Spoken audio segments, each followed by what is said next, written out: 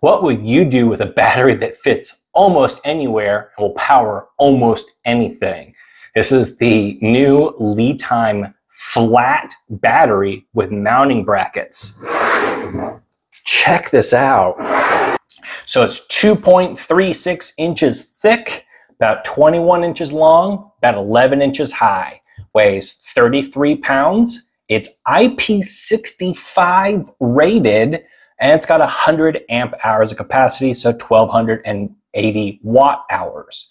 We've also got low temperature charging protection built into this thing. So you can charge it down to 32 degrees Fahrenheit or discharge it down to -4 Fahrenheit. So this is a great battery for RVs that might not necessarily be fully encapsulated, pop-up or something like that. You can lay this down and put this underneath a seat, underneath one of those bench seats, or you've got mounting brackets here along the side and you can bolt it to a wall. This is such a cool idea. I've been waiting for something like this for a really long time.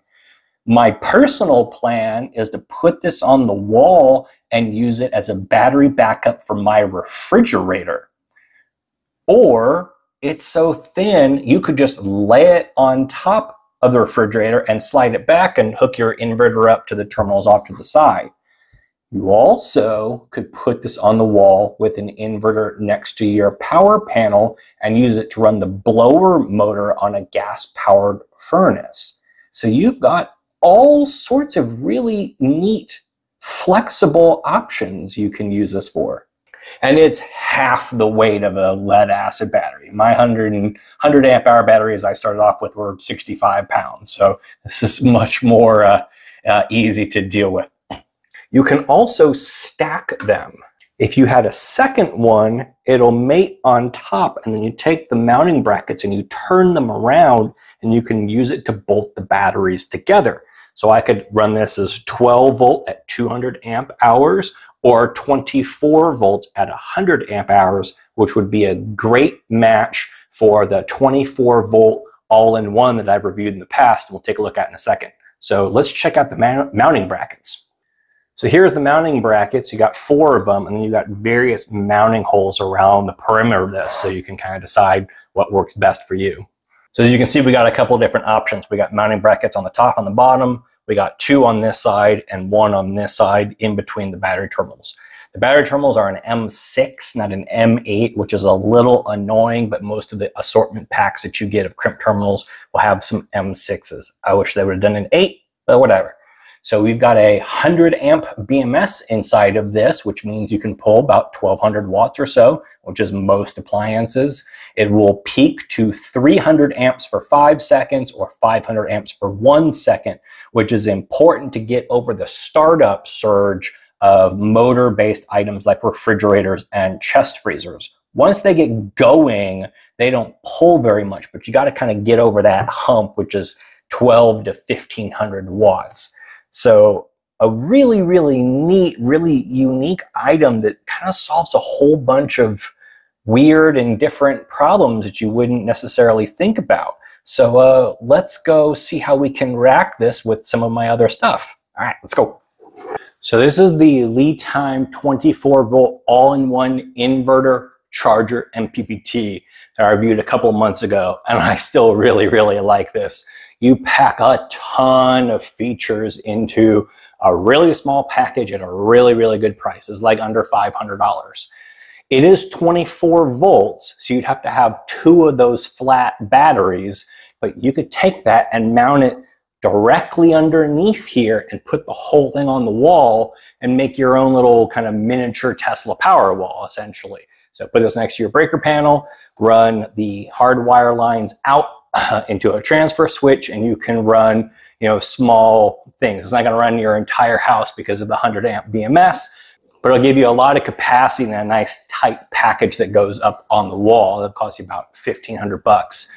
The flat batteries are under 500 bucks. They're on sale right now. We'll talk about that in a minute. So here's the mounting brackets from the top. So if I was going to lay this thing flat, I would use the brackets here on the side and on the back to stop it from kind of sliding around.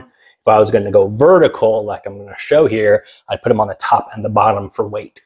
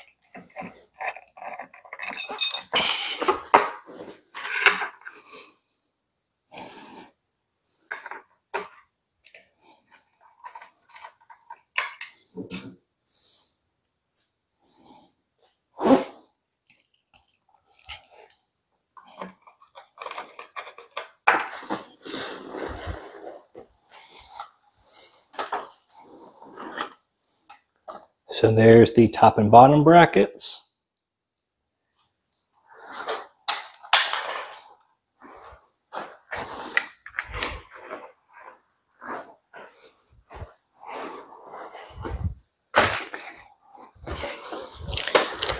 And it did come with some screws and some wall mollies.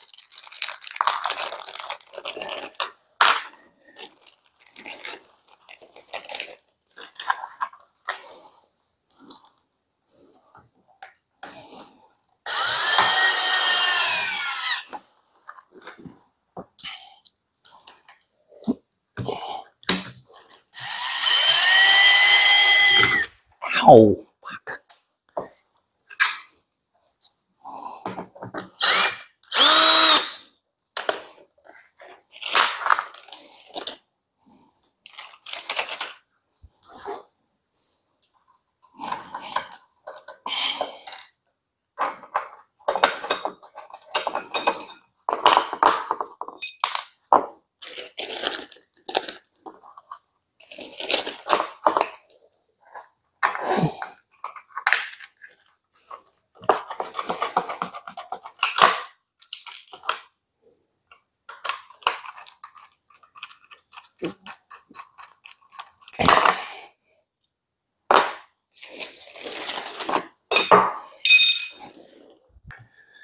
So there you have it, a really neat, innovative product from one of the most trusted battery manufacturers out there.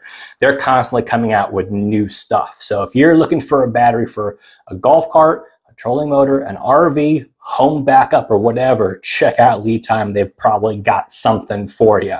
There's a Memorial Day sale going on, and I've got a discount code down below that'll save you a couple extra bucks. So thanks, and we'll see you on the next one.